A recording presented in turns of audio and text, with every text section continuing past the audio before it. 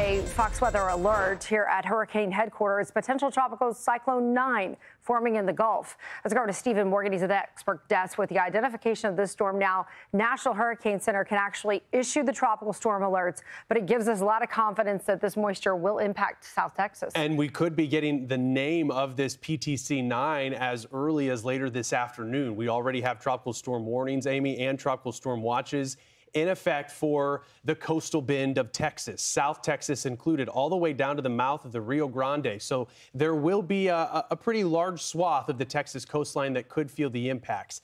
They will, at least right now, looks to be minimal. But we do have the potential here to get in on a tropical storm. The next name at the moment is Harold. So this, if it does continue to strengthen, could produce it. Let's show you the Gulf of Mexico right now and what we have going on with it, because it is taking up a lot of space in the Gulf. Oftentimes these systems, they do. And looking at where the rain is, and Amy, join me in this conversation because there's a couple of things at play. Look at the moisture that we have wrapping around this. I mean, we've got it from the Keys all the way through the central Gulf Coast down to Texas. We could have showers in Texas associated with this PTC 9 as early as this evening. Yeah, I mean, the bad news is that Tampa loses out, right? You don't get anything on the west coast of Florida. We were hopeful last week. You might get the outer bands impacting a shower or two for places like New Orleans. Anywhere along the Gulf Coast, they need it.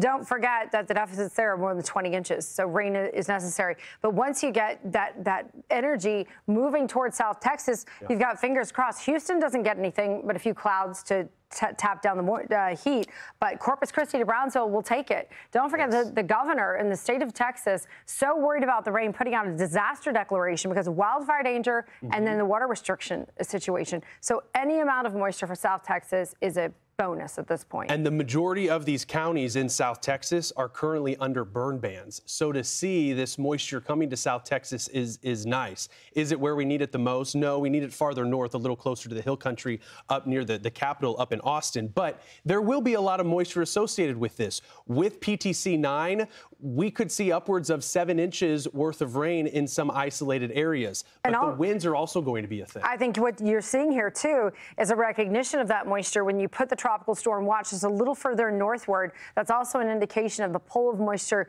from the Gulf that we could potentially see from this. Sometimes the winds, also at play here, but if there's enough forcing there to pull an onshore flow, then we get moisture to work with for some storms. There could be some surge with this. I don't know how influential a 3-foot surge would be, but that's something to consider as well. Not a big deal. The only thing is that the Texas coastline is very flat. So a 1 to upwards of 3-foot storm surge when you consider high tide, that could lead to a little bit of inundation. But overall, we've got Corpus Christi Bay. We have Copano Bay, which was devastated by Hurricane Harvey. Farther north, we have Port Lavaca. We've got Matagorda Bay, too. So a 1 to 3-foot storm surge is an indication. And I'm highlighting these areas mainly north of Corpus Christi because the overall evolution of this thing as it rotates counterclockwise, this system, and it gets its act together. But looking at what we've got going on, hurricane hunters are going to be investigating this later this afternoon. It's been really tough to really find that closed circulation. That's why this was given the designation PTC 9,